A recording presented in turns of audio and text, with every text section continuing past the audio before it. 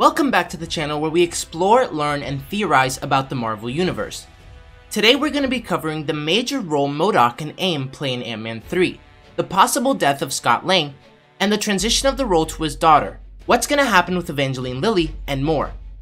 So in this video, I'll be breaking down what this all really means, along with what it could mean for Ant-Man 3, Ant-Man the Wasp, and Stature, and the future of the Marvel Cinematic Universe. If you're new to the channel, I do daily Marvel videos, so be sure to subscribe to never miss out. Let's get started.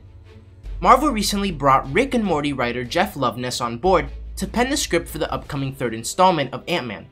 Loveness is well acquainted with Marvel and has previously written for the Spider-Man, Brute, and Nova comic book series, so this guy really knows what he's doing when it comes to comedy and Marvel in general, which is a good thing, seeing as Ant-Man is known for being silly and making you laugh!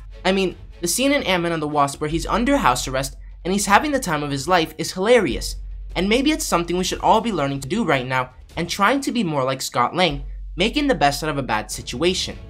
And Luis. Oh, Luis. If you, like me, think that Luis is one of the best parts of the Ant-Man movies, then I know you can't wait to see what we get from him now. On the other hand, in some unfortunate news that could have easily been avoided, MCU star Evangeline Lilly's dismissive comments about the current situation have caused a major controversy online, with the actress's troubling attitude towards staying home and shocking belief that what's happening is fake is angering many fans, with many demanding that Marvel completely remove her from the franchise at once. While they won't do that, at least not yet, due to contractual obligations, we have heard the studio will be reducing her role in Ant-Man 3.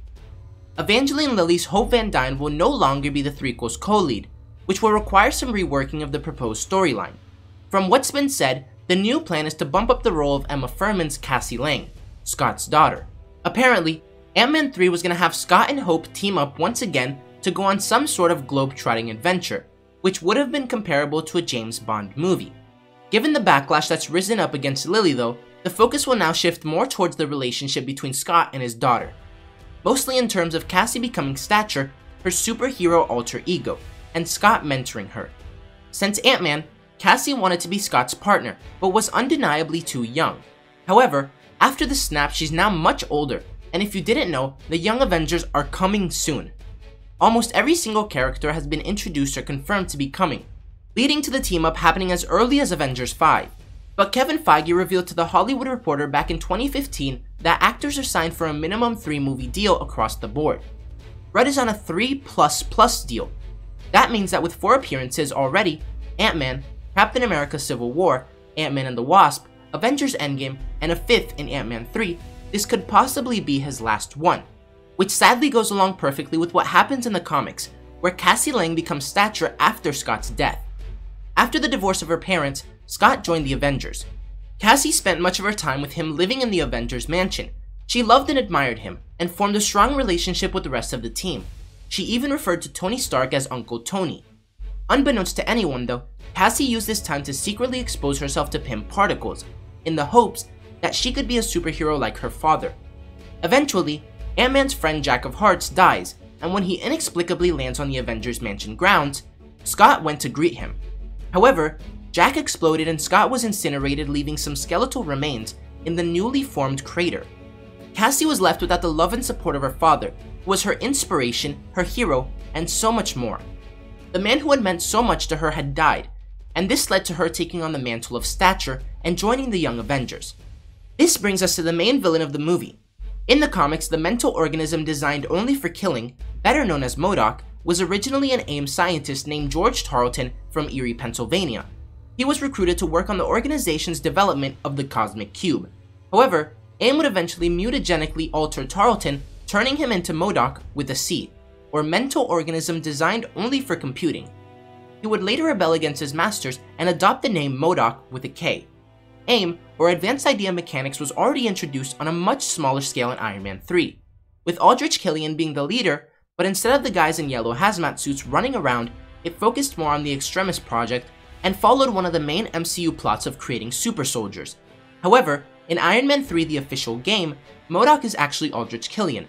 Before he dies at the hands of Pepper Potts in Iron Man 3, a.i.m downloads Killian's consciousness and transforms him into m.o.d.o.k. Upon becoming m.o.d.o.k, he seeks revenge against Tony Stark and his allies. which could be a really interesting take on introducing m.o.d.o.k into the MCU through a returning villain. Although I think they should introduce Tarleton as m.o.d.o.k, they could do a Trevor Slattery type thing, where Killian's pretending to be m.o.d.o.k, but then it's literally the Iron Man 3 story again. It was revealed that Paul Rudd received a screenplay credit on his first film, a writing credit on the second, and wrote an early script for the third one that featured m.o.d.o.k.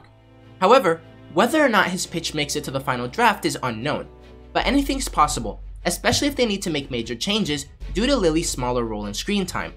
On the other hand, I already covered how the Fantastic Four could be introduced in this movie, and it could also be an interesting story teaching us more about the quantum realm, and also finally introducing the first family to the MCU. Long story short, Reed Richards and Hank Pym were working on a secret project for S.H.I.E.L.D. to find the negative zone. Reed, along with his wife Susan Storm, her brother Johnny, and their best friend Ben Grimm, traveled to the quantum realm but were trapped. Eventually, when Janet Van Dyne goes subatomic, she finds them down there and they work together to get out. But Kang the Conqueror lives in the city we saw called Chronopolis, and is preventing them from escaping. This would also fit perfectly with the Young Avengers, as he's one of their main villains. Anyways, the whole point would be to try and save them and bring them back to the current timeline. Lastly, Peyton Reed has previously talked about m.o.d.o.k on multiple occasions, saying that comedian John Hodgman has asked him about the character several times before. And m.o.d.o.k is one of the only characters still receiving an adult-oriented animated series for Hulu. At one point, m.o.d.o.k was supposed to cross over with Howard the Duck, Hitmonkey, and Tigra and Dazzler in a series called The Offenders. Since the initial announcement, all series have been cancelled besides m.o.d.o.k and Hitmonkey. It seems like the character is extremely popular and you never know what might happen. So let me know what you think about this. Will we see m.o.d.o.k in Ant-Man the Wasp and Stature? And if not, what villain would you like to see them take on? If you enjoyed the video, don't forget to like, comment, subscribe, and turn on post notifications so you'll never miss another video. Thanks for watching, and remember to wash your hands and stay safe.